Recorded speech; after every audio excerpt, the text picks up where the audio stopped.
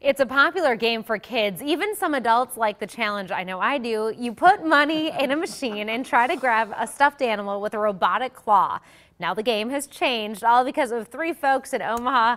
Justin joins us live with this story. Brilliant. I think this is brilliant.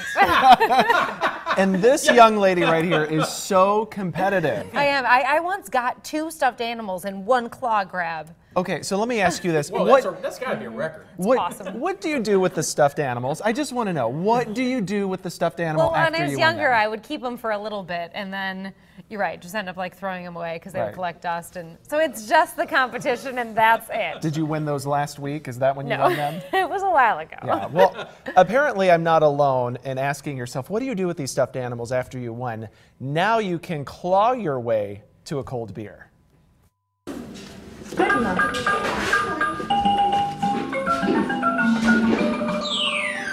It's a quick, cheap way to quench a thirst.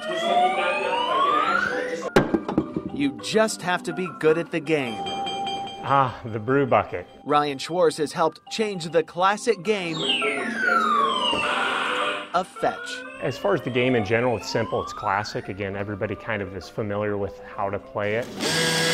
So with the basics already there, Ryan, along with his wife Laura and friend JR, started to think. So we just kind of started talking about different ideas of what would be a little more fun than the usual stuffed animal.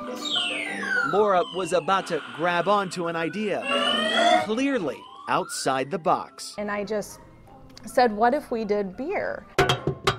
So the what-ifs turned into reality. The three worked on a prototype and found a company in New Jersey to give them a hand in having it built. The game is pretty much the same. You put a buck or two in and work your magic, trying to pick up one of the 38 bottles. Everyone's competitive to a certain degree, whether they want to admit it or not. And this brings out the best in people, I think. 3 in a row. The three are a little surprised no one has latched onto this idea already.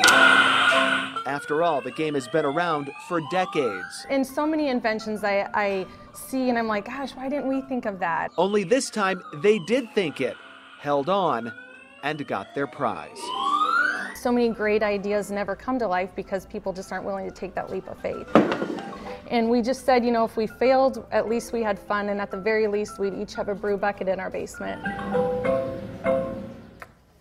Okay, so you're probably wondering, what kind of beer is that? Yeah. I know our floor director, Matt, just was like, Yeah. what kind is of beer that? is that? So here's how it works. You get basically that metal bottle, and you would take it up to the bar in exchange for a beer. So it's not actual beer that they're throwing out there for you. Which probably legally makes sense, too, Right, because you can't just be handing out beer. Right, a kid can play that game. Right. So the machine that you just saw in that piece, we shot this today, it was sent to Amsterdam today. The semi came and picked it up right after we got done shooting. So if you want more information on the brew bucket, you can log on to our website at KMTV.com, and we have all the information on there. Okay, she made it look easy, and I know it was also edited, but is it that easy? Well, it depends on how you have the machine set. You can have it really hard, or you can have it easy, depending. So don't be sad, Jen. I'm sure that your setting was hard when you won those 2 stuffed animals. I'm sure if you've played any game with Jen, you know she is out for blood. I'm a little competitive. Just a smidge. I was going to say, Justin, if you're going to do a follow-up, here's some quarters. Yeah. There you go. There's some quarters.